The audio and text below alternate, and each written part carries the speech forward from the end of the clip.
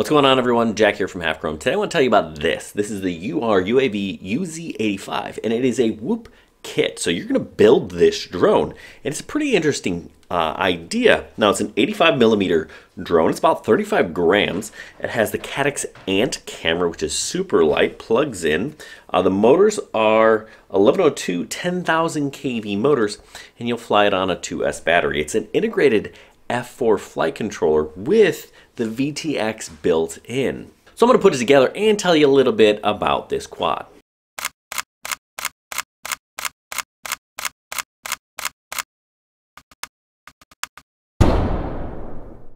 Now, building this drone isn't super difficult, and it took me about a half an hour, and that's probably about what you can expect. Now, the directions are there, but they're not the best, so I'm going to show you how to do it. Some other helpful hints: make sure you put on the propeller screws, because I didn't, because I thought that they would be snug enough. Turns out they're not.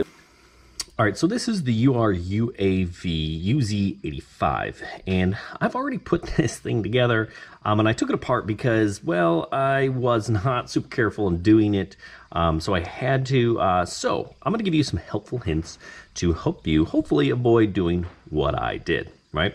Step one is put the motors on first. That'll just make it easier for you to connect it to the flight controller and keep these wires in the right places. Notice alternating red, black. You're going to want to do that. Now, you may have to adjust the way that they spin in Betaflight. Now, then connect, put the camera in the canopy, connect it, and then try to set it. Set the flight controller in here, right? It just makes things easier. It's just a lot smoother of a build if you do it that way. Okay. Then also important is the orientation of this, right? This here is the back. You could put an LED strip in there, but they don't send you one, so keep that in mind. The battery here, the battery lead is in the back. And you'll see that there are some arrows here. Arrows point forward, so make sure that the arrows are pointing forward to the front. Battery lead in the back, and then get it in place. Then you're going to go ahead and put it together. Now, I'll show you how the motors go on, and pretty much how this goes together, but it's really a pretty simple build. So let's put her together. This is the URUAV UZ85, and as you can see, it is a kit. You got to build this thing yourself. It comes in this beautiful box with a little bit of direction and a camera board. So everything you see here is what you get in the box. Of course, you don't get this drone here. This is the Eachine Anniversary Edition 65. It's a fun little whoop, but the reason I have it here is the components are very similar, right? Same board. They are Happy Model motors. These are different motors. These are actually larger. Happy Model URUAV, I believe, same company. All right, so we're going to put this together. This is an 85 millimeter whoop frame, plastic, solid. It's pretty standard in terms of frames and how they operate. Now, the first thing you're going to want to do is kind of get everything organized in your workspace. Right? I've got my motors with my motor screws. I got my flight controller and my gummies, camera equipment, canopy, props, and prop screws. Okay, so I kind of get it all organized and ready to go, and then I start the process. Now, I'm going to start the process by getting the flight controller in place. That is the most important thing. And, you got to be really careful with quads of this size because these components are really small. And if you drop one, they can be hard to find. So just right off the bat, I'm going to come back to this. My camera wasn't working, right? It's the Ant camera, same as the camera we have here on the 85 and the 65. And I had to take it apart to unplug and replug the camera, and when I did, I lost one of this tiny back screw, and I still haven't found it, so I've got a backup in there, and it's not quite as good. All right, so I'm going to place these little gummies on these little 4 standoffs. This is, again, working on things this small can be a challenge, so you're going to need some patience. Now, I really like the idea of building a whoop. So the reason I like that is because, you know, 5-inch quads, 3-inch quads, 2-inch, you know, they're fun to fly for sure, but they're a little bit more dangerous. And whoops. And this one specifically, being an 85, you know, bigger, 85 millimeters from motor to motor, having the slightly larger wheelbase is kind of nice because you get a little bit more, or you can get a little bit more power. Now, things you're going to want to keep in mind front and back. All right, there's some arrows pointing to the front. Also, the battery lead is in the back. So this is an XT30 battery lead, and I'm just going to mount it right like that. So, you know, this flight controller is an F4. You can see I got the SPI version. I do that on whoops because I like to save weight. Now, the downfall to that is you get less range, but generally when I'm flying whoops, I stay close and I stay indoors. Okay, so battery to the back. This here is a mount for an LED light strip. If you were to add that in the future, that would go in the back, meaning, and handles its first crash, meaning that this here is my front. Okay, so I kind of got that in place, and now I can go ahead and get some of my other components ready. Okay, so we're going to start with this camera. And I do get a controller for the camera so you can adjust some of the settings. It'll plug into here. Still in the box. Right, this is your camera controller. So if you want to do that, you can. I generally don't mess with that a whole lot. I find that they're acceptable. All right, so this clip goes on the camera somehow. Like so.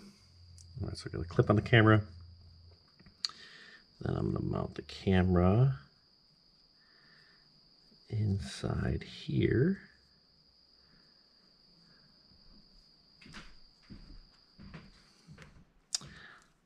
Kind of an interesting why they added the clip. I don't know why they didn't just make this frame. I guess it's because it's the 85 millimeter frame, so that makes some sense. All right, I'm gonna grab my camera mounted screws. They gave me 3, I only need 2. That's kind of nice, get an extra screw there, because as you can see, these things are tiny, tiny screws. And I'm using a tiny, tiny screwdriver. This one is nice because it has magnets.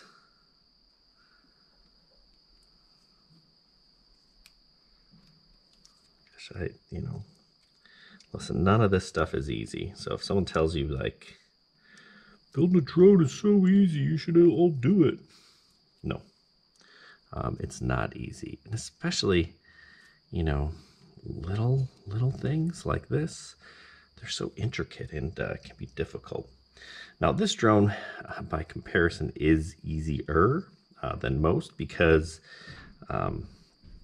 there's no soldering involved, which is definitely a bonus. My motors are plug and play. My VTX is integrated into the flight controller. All right, so I'm gonna just get these kind of where I want it. All right. I can still adjust my camera angle, which is good. That's kind of an interesting idea that this is a plug. You know, you don't see that super often, especially on tiny whoops, because you know, it's a little bit more weight because you have to add the 2 connectors. And it plugs in right here. Make sure you get the pins going in the right direction. So that's going to be facing down.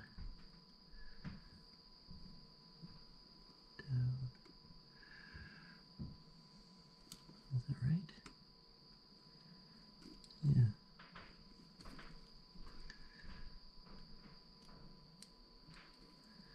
No, I'm trying to put it in the wrong place. That's my problem.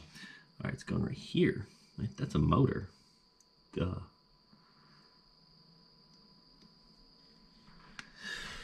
Okay, so camera is in.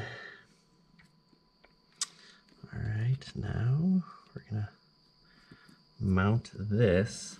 Now, I'm gonna get my little antenna here. We got two antennas, one for the receiver, one for the VTX.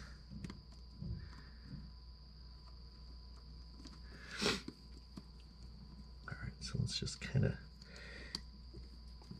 All right, so now a little bit of wire management.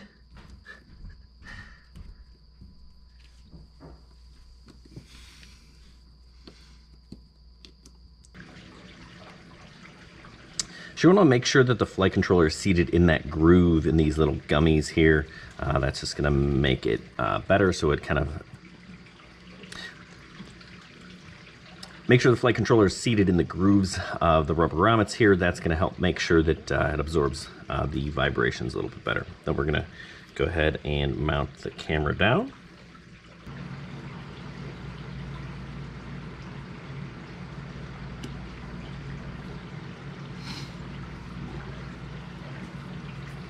All right, so I got my screws tightened. Make sure you don't over tighten them. You don't want to flatten those rubber grommets.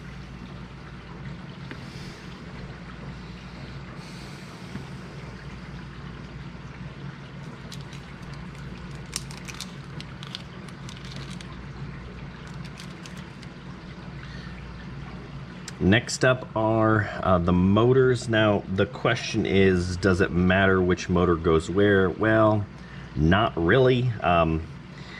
You know, there's a black wire and there's a red wire. Just make sure that the black and the red are opposite, right? So I'm gonna do it like that. But really, I won't know if these, you know, are props in, props out, how that works, or, you know, the configuration. I can change all that in beta flight later anyway, so it doesn't really matter. So I'm gonna line them up. The trick to mounting motors is to get one screw in, don't tighten it all the way, then get your second screw in so you can kind of manipulate the motor. These are going to be tricky because they're so darn small. These are 1102 10,000 kV brushless motors, URUAV branded, URUAV Happy model. I'm pretty sure is the same company, but either way, they make very similar looking motors. If they're not, or they have the same supplier, source, who knows. But either way, it's pretty standard. It's a really high kV motor for something that size because it's pushing these not so large props.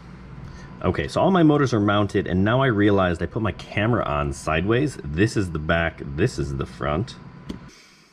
Okay, so now my camera is mounted correctly. My motors are all on. I just need to plug the motors in, and that is fairly simple. You just kind of follow which motor is closest to which, and we will plug them in, which isn't, again, super easy because everything is so small and confined, right? So you can see there's kind of like a tab or a slit.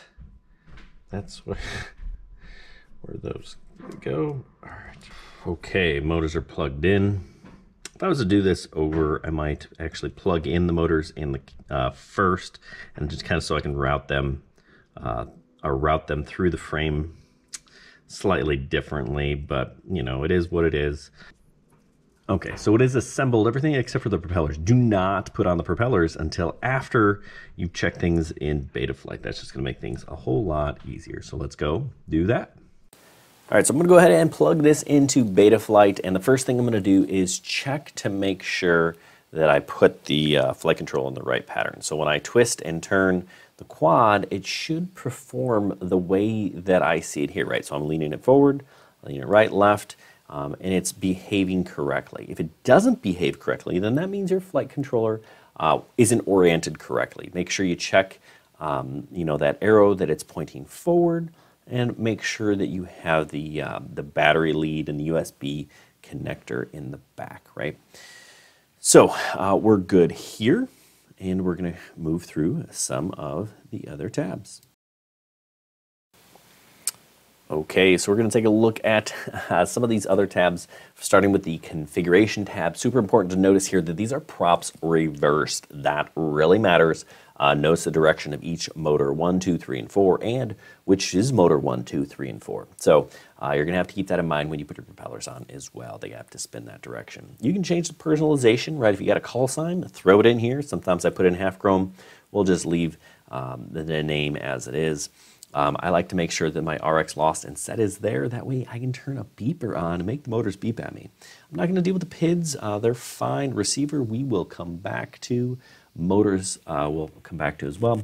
But let's start with modes. Modes is super important. You got to know how is it going to arm. It's going to arm on aux 1. Know which one is your aux switch. I move my angle to the middle. That is a personal preference thing. I do like it on aux 2. Aux 3, I like to put on my beeper. And aux 4 is my flip over after crash. So that is a personal preference thing, but I set up every single drone of mine the same. That way I don't have to remember which is my ARP switch, how do I flip this thing over, how do I get it in angle mode. We'll come back to those motors, but super important. Let's talk about the OSD. Now the OSD on-screen display, it's going to show you some information. As it is, I think it's kind of cluttered. Some important stuff, some stuff that I don't use, but again, this is personal preference. I like to turn average cell voltage on. That way I don't have to think, is it a 3 cell, 2 cell? It gets to about 3.2 average cell. That's when I land. I do like the RSSI up in the right-hand corner. That's kind of, again, personal preference thing. I also like the timer up there. It just kind of cleans it up a little bit. But you know what? You set the OSD for however you think it works for you. Beginners, make sure you have some of these warnings on, important stuff. I also found crosshairs to be useful. So, if you like that, do that, and then click Save when you got it how you want.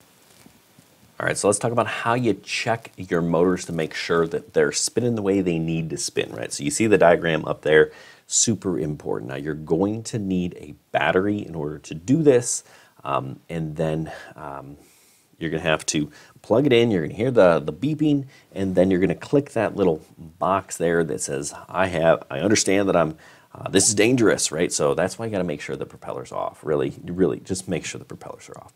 Then I'm going to go to my motor tabs individually. I'm going to do one at a time. I'm going to start with motor 1. I'm going to make sure that motor 1 spins. So as I slide that up, I see that it spins, and I see that it spins in the proper direction. If it does, cool. If not, I'm going to make a note of it, right? Because if it's spinning in the wrong direction, I can fix that. It's super easy fix, but I got to make sure that it's spinning in the right direction. Then I'm going to go to motor 2, motor 3, motor 4. I'm going to check all 4 and make sure they all spin the right way. If not, fix it. So this is the BL Heli configurator. It is a Chrome extension, and it works a lot like Betaflight. And if your motors aren't spinning the correct directions, this is what you're going to need to do, right? So you can use either the BL Heli Suite or the configurator. I like the configurator. Click on the read setup, and then you can see here the different motors. So now if you need to reverse a motor, 1, 2, 3, 4, remember which one it is, then you go into where it says normal, and then you swap that to reversed, and then you write setup. Simple as that. Hopefully you don't have to do it, but if you do, this is what you're going to have to accomplish. All right, last thing I'm going to do is I'm going to type in FRSky_bind in the CLI. Notice I'm in the CLI tab, and you'll see that it says binding, and I should see the lights on my drone light up. This is for an FRSky version, of course. I'm going to go into the binding process on my remote and make sure that it is in fact bound there, right? So this is how you put it into bind mode. I find that way easier than holding down a bind button and plugging in a battery. And then I just need to double check that it worked, and I do that in my receivers tab. So I noticed right away my drone is spinning, which is, that's not right. We've got a problem here. My inputs aren't responding the way that they're supposed to. Did I do something wrong? Well, no, I just need to change my channel map up there to AETR1234. I click save and boom, it stops spinning. I'm in better shape. My aux channels are what they're supposed to be, and my stick inputs are now acting the way that they're supposed to, right? I've got my yaw, my throttle, my pitch, and my roll, and we are good to go. So now I can go fly. I hope this was helpful. All right, so thanks for watching. Now, this isn't a full review, partly because, well, I messed up. I didn't tighten down one of these propellers and was spinning. I didn't realize that that was what was causing some of my issues. So I took it apart, flashed different firmware, I even soldered on a new receiver. And in doing so, I damaged the board. So I'm gonna have to get a new board to do a full flight test. Now, I have flown this, but just not quite enough that I can tell you enough about how it flies, right? It is fun, it's got tons of punch. I do like it on 2S. I think it's a really good quad in terms of a beginner, something to start with. You kind of learn a little bit of how drone goes together, and you gotta put it together in beta flight and all of those things, which is cool. And not super difficult because there's no soldering involved, so that's definitely a bonus. So if you're looking for something fun, easy to fly, 2S, it's a good place to start. Hey, thanks for watching. Make sure you check us out on halfchrome.com, where we've got everything from FPV to photography. Hey, good luck and happy flying.